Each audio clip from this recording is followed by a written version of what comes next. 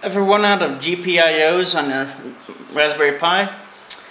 Well, this nice little chip is the pcf8574. This specific one came mounted on a board with the pins and the address and everything, and it's an I2C board.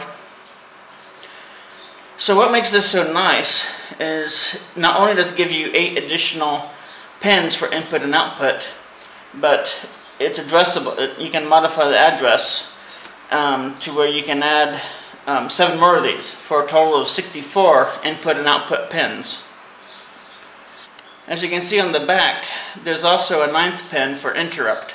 So if you have any inputs that you need to get your program to instantly react to that specific item, you can use the interrupt.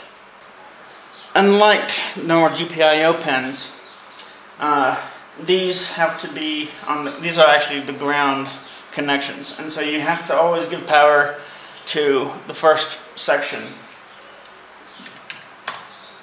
But there you have it. This is all from this board, and nothing is attached to the Raspberry Pi.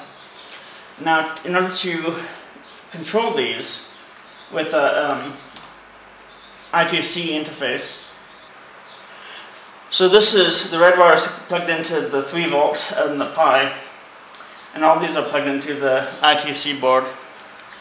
And with wiring Pi, all you have to do is give it the base number, the address, and then you can instantly digital write. Like, let's say you have a base of 200, you just do 205 and you get that. 200 is that. Now,